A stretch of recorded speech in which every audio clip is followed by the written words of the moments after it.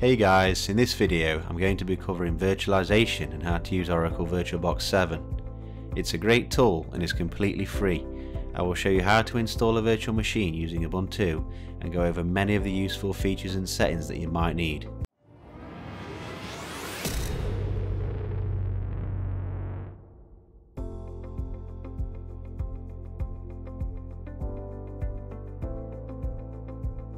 So, what's VirtualBox and why would you want to run it? It's a Type 2 hypervisor which allows virtualization, and it ultimately enables you to run multiple operating systems simultaneously on the same computer. This could be for learning purposes, labbing things up, development purposes and software compatibility testing. Many software vendors also use virtualization to create what's considered a virtual appliance for their customers, which are pre-configured to ease server installation and configuration.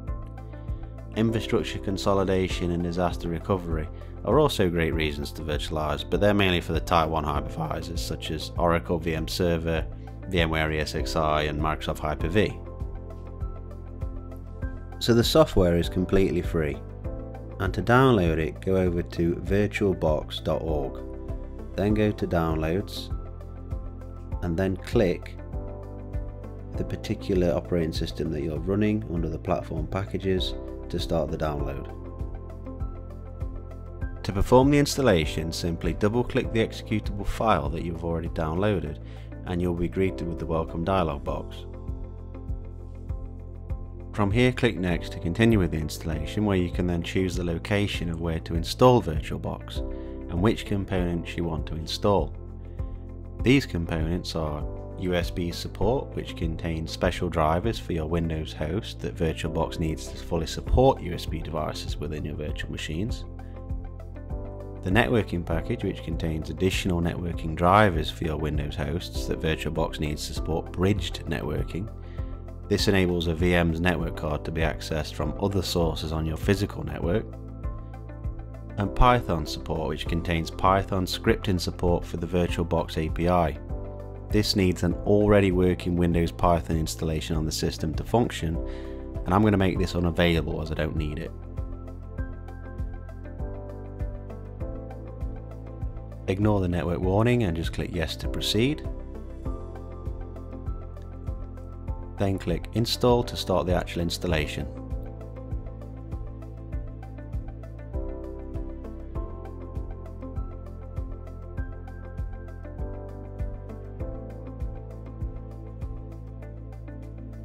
Once it's complete, you have the option to not start VirtualBox after the installation. I'm just going to leave mine checked and just click finish. And that's it.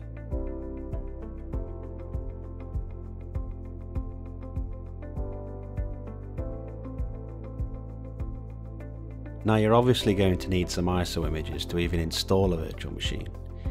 As most of you will be using Windows 11 or Ubuntu, I will quickly show you how to get those.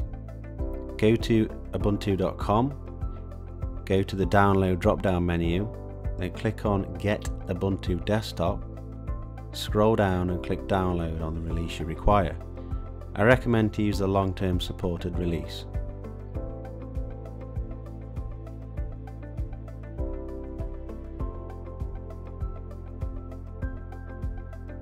In order to download a Windows 11 ISO, go to microsoft.com/software-download/Windows 11.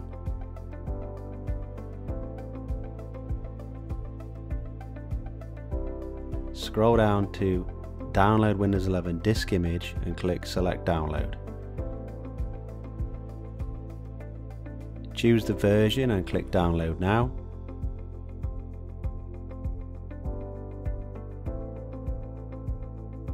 Choose your language and click confirm.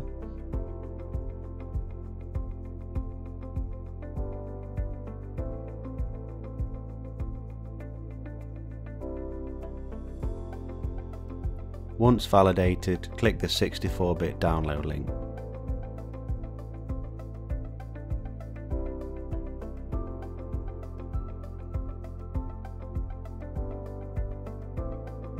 So I'll firstly just give a quick overview of the interface known as the VirtualBox Manager.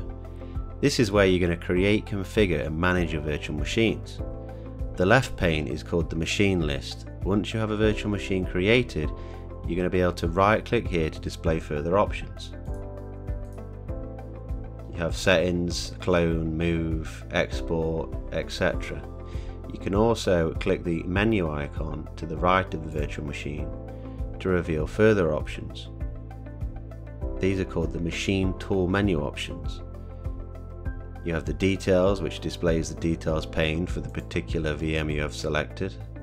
This shows things like the memory, the name of the operating system that's being used, and all the other virtual machine settings. You have the snapshot options. This would show all of the different snapshots for the VM. A snapshot is kind of like a previous state in time. People use it for backup reasons. You have the logs, which allow you to see the log viewer tool, allowing you to search system logs for the VM. You have the activity monitor, which allows you to view performance metrics for the VM. And you have the file manager, which allows you to manage files on the guest system. So the right pane is where all the properties and configuration of the selected VM are displayed. The toolbar across the top of the right pane is a quick way to create and manage your VMs. New is to create a new VM, obviously. Add is where you want to bring in an existing VM to the machine list. Settings is to modify the configuration of the VM, such as giving it more memory as an example, which we'll go into later. Discard is to discard the saved state of the VM and shut it down. Obviously this is grayed out because this VM is not actually started, it's powered off. And start, which provides you different options on how you want to start the VM. This would actually show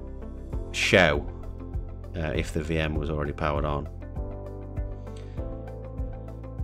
The tools menu in the left pane brings up the global tools menu, and there are 6 options. So the welcome option would just display the welcome menu that you get when you on the initial launch. The extension shows the extension pack manager, which allows you to install VirtualBox extension packs. Media displays the virtual media manager tool to manage disk images. Network shows the network manager tool, allowing you to configure and manage networks for your VMs. Cloud, which allows you to configure connections into the cloud services such as Oracle Cloud Infrastructure. And activities, which display and monitor resource usage of your VMs.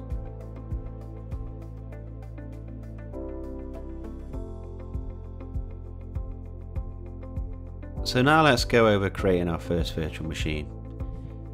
So we would click New, and this is going to bring up the wizard in the guided mode, which makes it pretty straightforward, and as the name suggests, guides you through the process. So the first thing we're going to need is the name of the virtual machine. This is what's going to be displayed in the virtual machine list on the left. Use something logical and something descriptive. In my case, I'm just going to use Ubuntu. Then there's the folder, which is just a location of where you want to store and run the virtual disk image, the definition file, the log files, and also the snapshots would be stored here. So make sure this location has got enough free space. Then there's the ISO image. This is obviously the installation file, and in my case I want to use the Ubuntu file that I downloaded earlier. And then there's the type and version. But in the guided mode you can see that it knew what this was, and it automatically changed it from Windows to Linux. You then have the unattended installation option. Now by default it's going to do the unattended installation, and if you click next you can see what that actually means. It just predefines some of the settings to speed up the installation, such as the username and password, the host name, the domain name. On Windows, for example, you can even predefine the product key. I'm going to skip that and do it the old way. In the hardware section, I recommend checking the minimum requirements for the OS you're installing. but it also depends on how much resource your host machine's got available and also what you plan to do with the VM. Obviously, more intensive use cases require more CPU and memory. Don't allocate more than 50% of your host's memory and CPU cores though, as the performance of your host machine is going to suffer and probably crash. At the end of the day, you can only assign what's physically available for use. If you plan to run more than one VM as well, you will also need to factor that into account. In my case, I have a ton of available resource. I'll just give it 8 GB of RAM and 4 cores.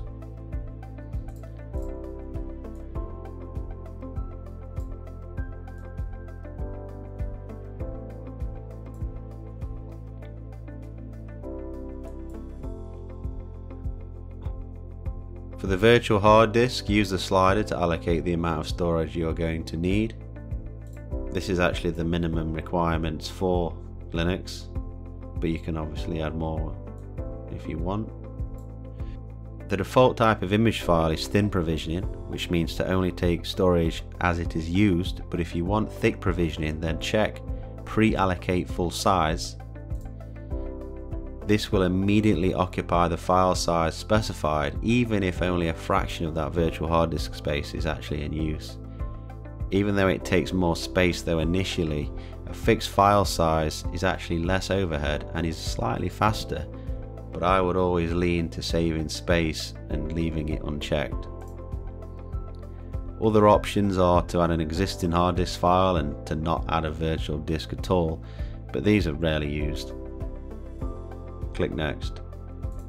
View and review the summary and click Finish to create your first VM.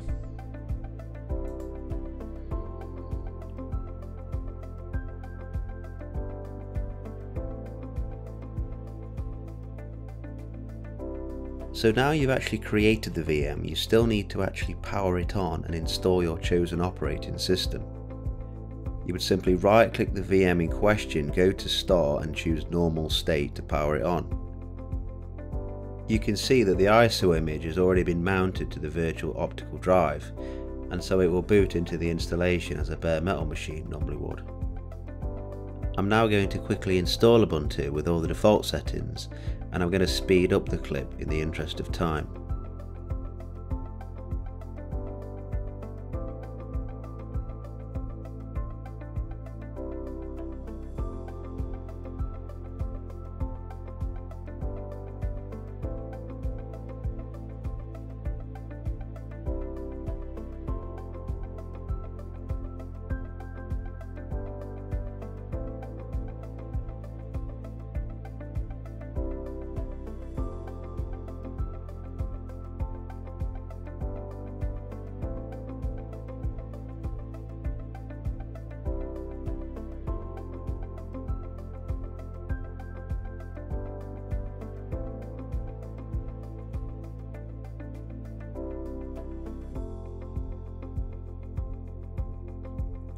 Once the installation is complete, simply click Restart Now to restart the machine, and when asked in regards to removing virtual media, simply press Enter. VirtualBox will automatically remove that media from the virtual drive and the installation will be then complete.